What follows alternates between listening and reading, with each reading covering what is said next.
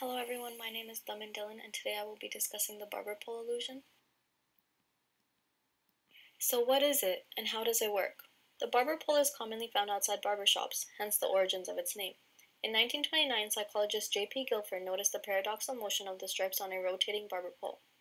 The barber pole turns in place on its vertical axis, but the stripes appear to move upwards rather than turning with the pole. The barber pole illusion is a visual illusion where the turning of a diagonally striped pole makes it appear as if the stripes are moving up or down vertically, as you can see in the GIF on the right side of the slide.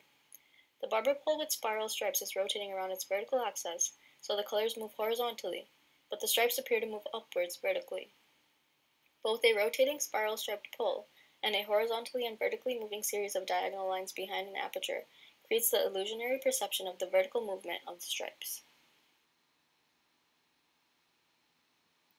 A testable hypothesis to explain the barber pole illusion as previously mentioned is that when a diagonally striped pole is turned, it makes it appear as if the stripes are moving up or down vertically. The explanation behind this is that the diagonally moving grating is perceived as moving vertically because of the narrow, vertical, and rectangular shape of the aperture window through which it is viewed. The shape of the aperture tends to determine the perceived direction of motion for an identically moving contour. Thus, a vertically elongated aperture makes vertical motion dominant, whereas if it was reoriented and horizontally elongated, then the aperture would determine a horizontal motion. Now, referring back to the GIF, I would just like to point out that when I focus my attention on the spherical bulb on top of the barber pole, the illusion appears to be moving in a circular motion as it naturally does. However, when I focus on the rectangular aperture, it appears as vertical, or in other words, as the barber pole illusion itself. Supporting the previously mentioned hypothesis, there was an experimental study done by Patterson et al. In 1998 where observers viewed a square wave grating moving through a rectangular aperture and indicated whether the grating appeared to move in a direction perpendicular to its orientation or in the direction of the long axis of the aperture. For both stereoscopic and luminance stimuli, the grating appeared to move in the direction of the aperture, or in other words, the participants perceived the barber pole illusion, which was the objective of the experiment.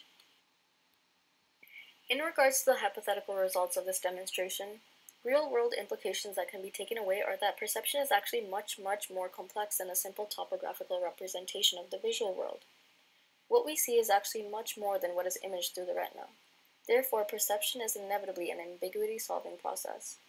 The perceptual system generally reaches the most plausible global interpretation of the retinal input by integrating local cues that are objective, as demonstrated throughout this presentation, and psychological cues that are subjective to some extent as well. And here I have a list of all the references which I used. Thank you so much for your time and thank you for listening to my presentation. Have a good one.